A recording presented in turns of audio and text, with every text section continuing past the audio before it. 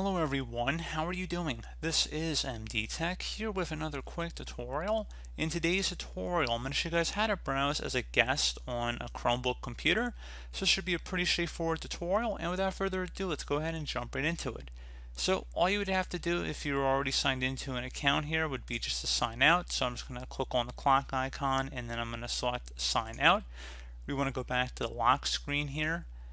And now once this lock screen loads, there should be a few different options we'll have down in the bottom left corner of the screen, and one of which will be to browse as a guest. It just appears it's just taking a moment to load up here, and you can see, like I said, browse as guest. So go ahead and just left click on that.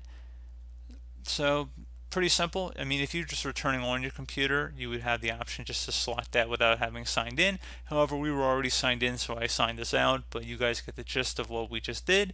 But anyway, right from the lock screen when we were signing in, you had the option to browse as a guest.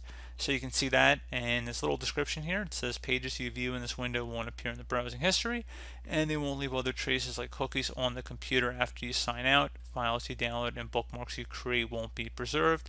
So basically it's like browsing in incognito mode, but everything is still traceable to your internet service provider and whatnot, but just on the local computer, it's for all intents and purposes not being saved.